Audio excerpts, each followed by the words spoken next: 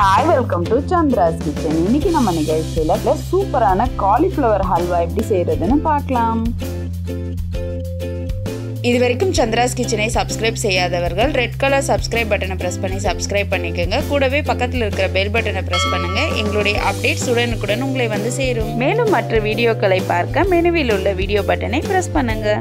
உங்களுக்கு வேற ஏதாவது ரெசிபிஸ் தேவைப்பட்டா ப்ளீஸ் நீங்க கமெண்ட் பாக்ஸ்ல அதை சொல்லுங்க. நான் உங்களுக்காக அதை செஞ்சு காமிக்கிறேன்.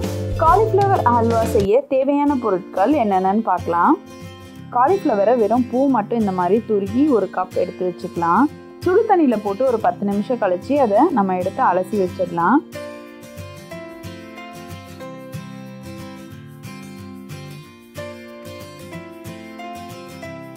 சர்க்கரை ஒரு கப், பால் ஒரு கப், சிறுபருப்பு 2 டேபிள் ஸ்பூன், முந்திரி, பாதாம், பிஸ்தா தேவையான அளவு, திராட்சை, ஏலக்காய் ஒரு 3, நெய். பேன்ல 2 ஸ்பூன் சிறுபருப்பை போட்டு நம்ம வறுத்துக்கலாம். இந்த மாதிரி நல்லா செவக்க வறுத்துட்டு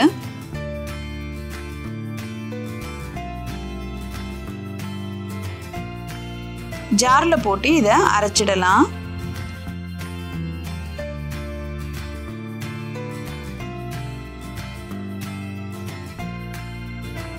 இது இந்த மாதிரி பவுடரா ஆகணும். பேன்ல 2 ஸ்பூன் நெய் விட்டுட்டு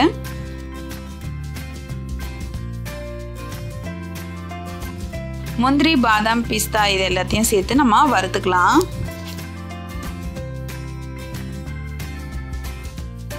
இது கொஞ்சம் செவந்ததும் திராட்சை போட்டு நம்ம வறுத்துக்கலாம்.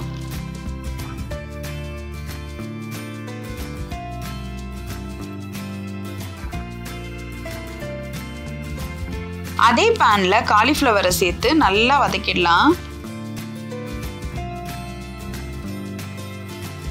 இப்போ இதை நல்லா வதக்கிட்டோம்னா அந்த பச்சை வாசனை எல்லாமே போயிடும். இப்போ ஒரு கப் பால் சேர்த்துக்கலாம்.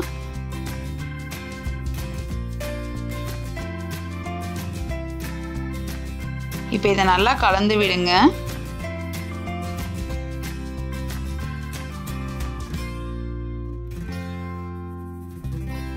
இது நல்லா கொதிச்சு வரும்போது பால் சுண்ட ஆரம்பிச்சிடுச்சு. காலிஃப்ளவரை நல்லா நசுக்கி விட்டுடலாம்.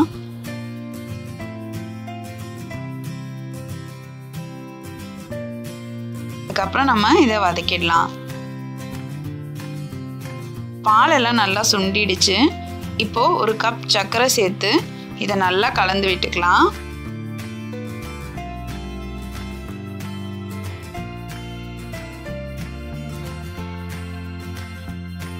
இப்போ வந்து சர்க்கரை பாக ஆகும், அதனால கொஞ்சம் உங்களுக்கு இலகலாக இருக்கும். இப்போ இந்த டைமில் நம்ம பாசிப்பருப்பு வறுத்து அரைச்சி வச்சுருக்கிறத இதோட சேர்த்துக்கலாம்.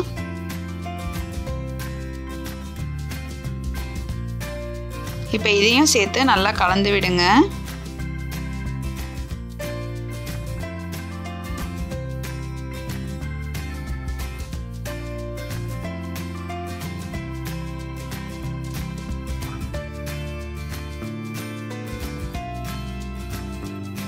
இப்போ இது நல்லா சேர்ந்து வர ஆரம்பிச்சிடுச்சு. இப்போ நம்ம முந்திரி, திராட்சை, பாதாம்லாம் வறுத்து வச்சிருக்கிறத இதோட சேர்த்துக்கலாம்.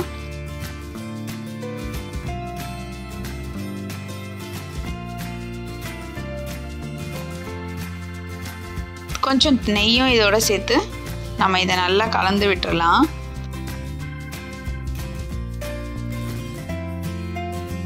இப்போ நம்ம ஏலக்காய் பொடி சேர்த்துடலாம்.